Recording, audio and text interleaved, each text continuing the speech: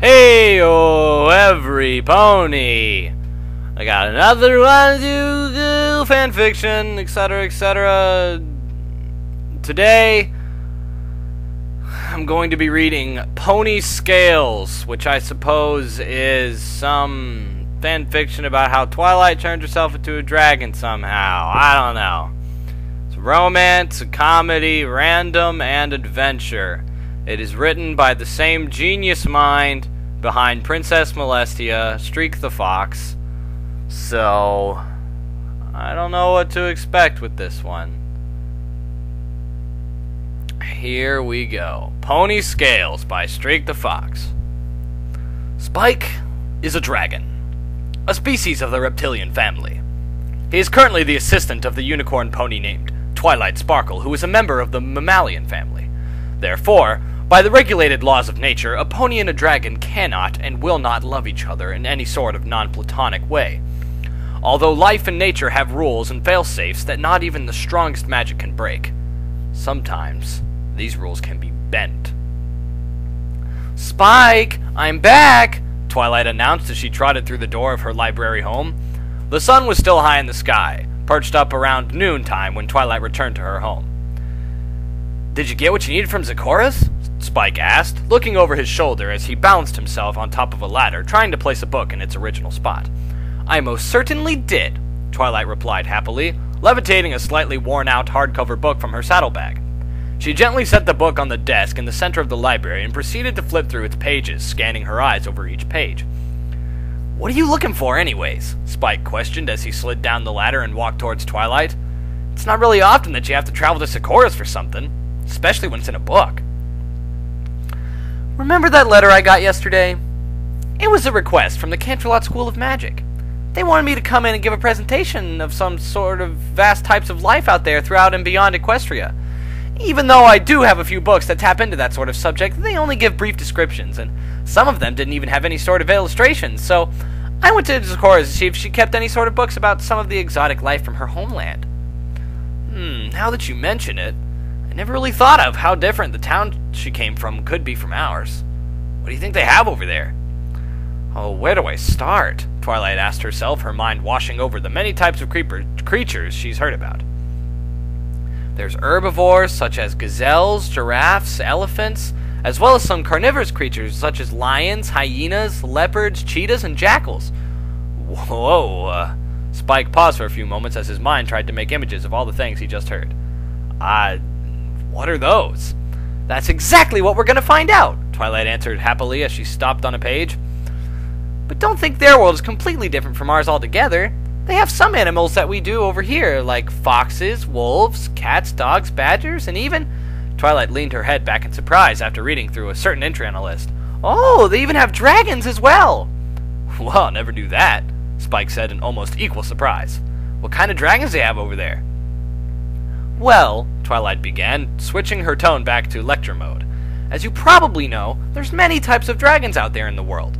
The two main types are magical and non-magical dragons. Magical dragons are usually born with the ability to control or manipulate a natural type of element, such as water, fire, wind, and so on. However, they're very rare and are now considered an endangered species." Yeah, I know all that stuff already. What about the non-magical dragons, like me?" "Well, the most common type of dragon is the arborary dragon, like the one that we had to drive out of Ponyville a while back. However, over from where Zecora is from, the two most common types of dragons are Scarcinus dragons, or dragons of the desert, and Terrorlord dragons, or dragons of the ground. There really isn't much about them from the books I've found, but this book seems to be filled with all sorts of information about them and all their other species, as well as even... Oh, this is interesting." What is it?" Spike said as he peeked over to the book. "There seems to be a collection of spells and potions that are associated with types of life native to there. Oh, this is wonderful. Such a collection of this type of material will be great for my presentation at the Academy."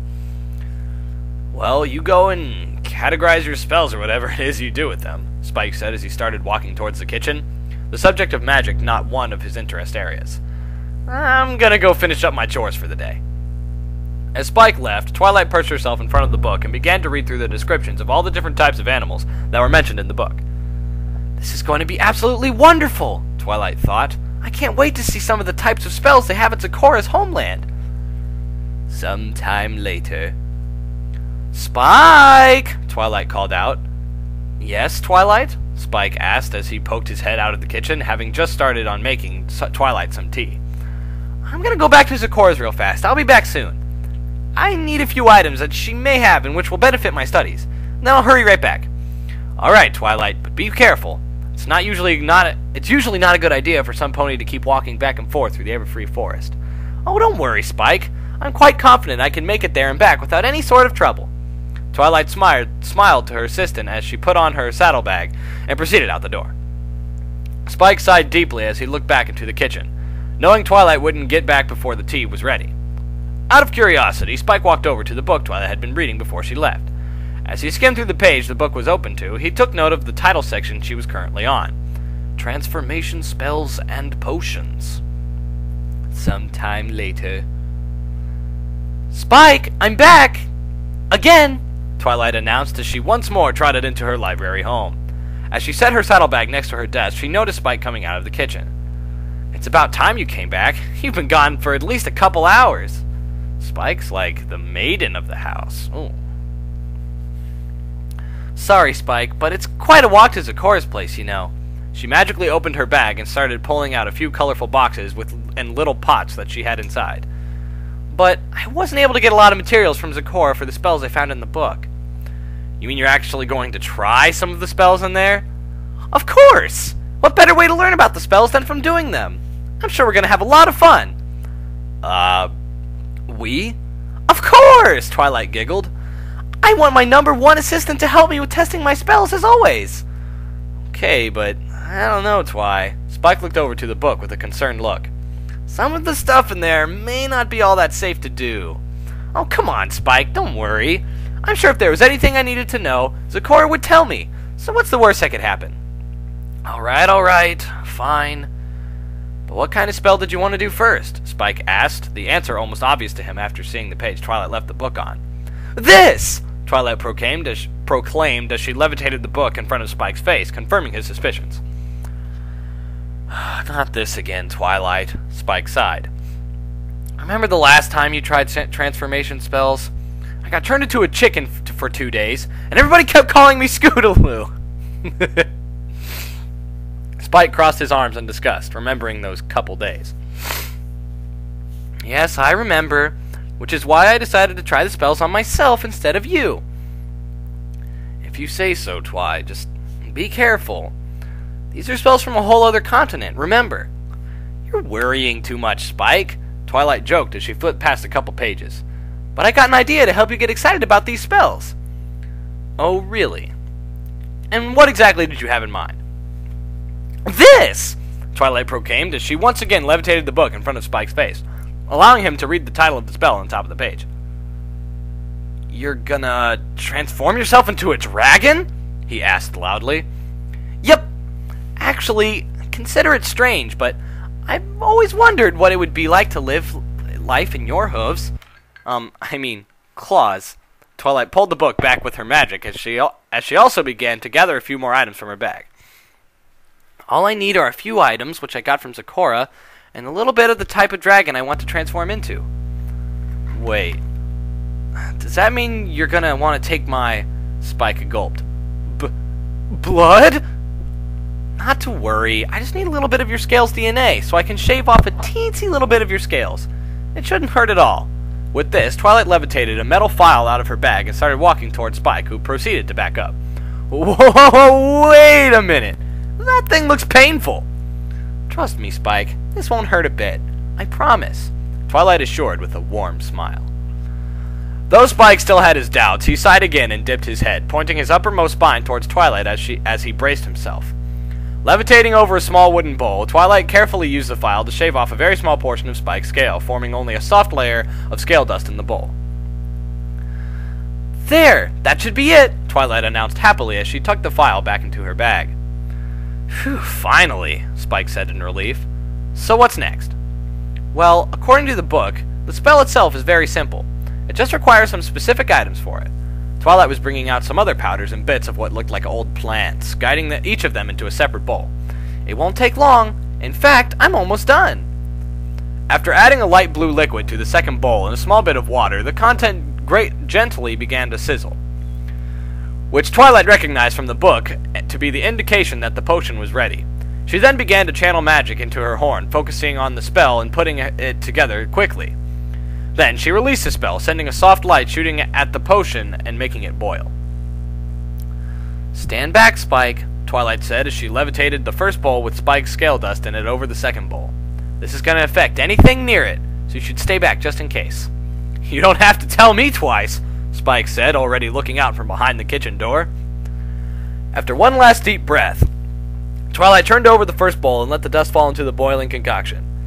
Almost immediately, a large puff of green smoke erupted from the bowl, enveloping Twilight and the surrounding furniture. The smoke sizzled for a while, coughing being heard from inside the cloud as Spike watched closely. After a few seconds, the smoke began to clear, and Spike could begin to make out a figure in the smoke. "Hey, Spike," Twilight called out from inside the mass of smoke. I think it worked. I feel... Whoa! "Ooh, let me see," Spike said, a smile coming to his face as he realized Twilight was fine. "I bet you like..." Spike stopped dead in his tracks as he saw Twilight before him. The new Twilight. Twilight's spell had worked, and she had become a dragon. Her primary outer scales were the same color as her coat, while the scales running from her chin down across her belly and to the tip of the underside of her tail were pink, like her one highlight in her mane and tail. She was noticeably larger than Spike, though only a few feet taller, just a bit higher than she would be as a pony standing on all four legs. Her tail was longer and curled a bit at the end, which also had the same triangle point that Spike had. She also had Spike's scales that ran down from above her forehead, down the center of her back, and all the way to the tip of her tail.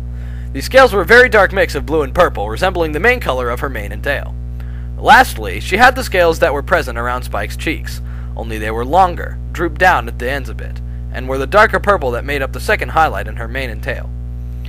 "Wow, this is amazing!" Twilight beamed as she stood up straight, wiggling around her fingers as she inspected closely. I got hands! And fingers! Oh, Lyra's gonna be so jealous!" Twilight then looked behind her and wagged her tail a little. "Oh my, I even have a tail too! Oh, this is so amazing!" Twilight inspected her tail closely, raising it up as she looked down towards the lower base of her tail. "Isn't this cool, Spike?" Spike?" Twilight looked up at Spike standing behind her, noticing him staring at her closely. Spike was standing very still, his eyes fixated on the lower base of Twilight's tail that she had just been examining. Spike was also blushing heavily, his upper teeth biting down on his bottom lip as he lightly twiddled his fingers together. "Spike? Hello?" Twilight let go of her tail and waved her arms at him. After a few seconds, Spike snapped back to attention. Whoa, Spike said, putting a hand on his head. "I guess the spell worked really well, huh?" Twilight said, with a smile as she walked over to the mirror. "Wow, I look just like you, Spike. Just a bit older, obviously." She turned her body around some as she examined herself further in the mirror. "Wow, life as a dragon. This is so going into my presentation. I hope the spell lasts longer than just a few hours." Spike didn't respond. He only kept staring at Twilight as she moved her figure around in front of the mirror, showing off all the curves and movements of her body. Spike bit his lip harder as he felt most of his blood rushing to his head, his blush increasing dramatically. "I wonder how long it does last anyways," Twilight thought aloud as she returned to the book. After skimming through the workings of the spell, she read it on a line in bold text.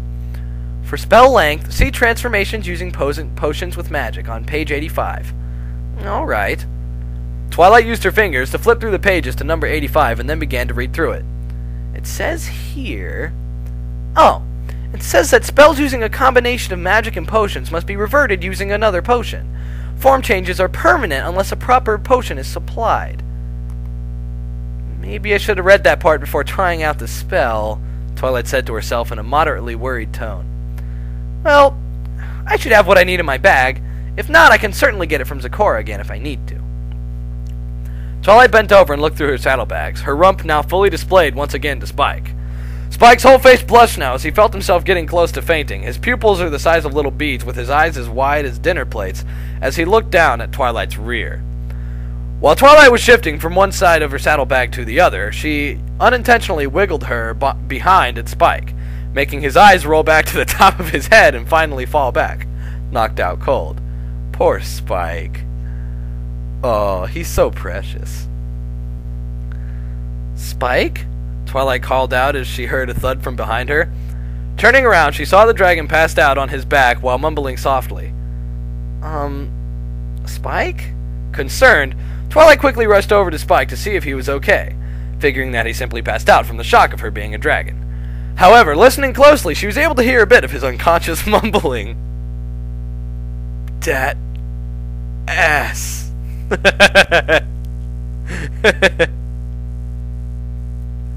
Nice.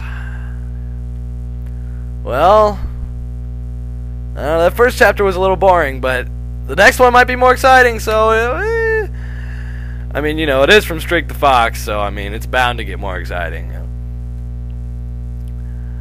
So, chapter 2 coming, whatever, some other time. Yippee-ki-yay.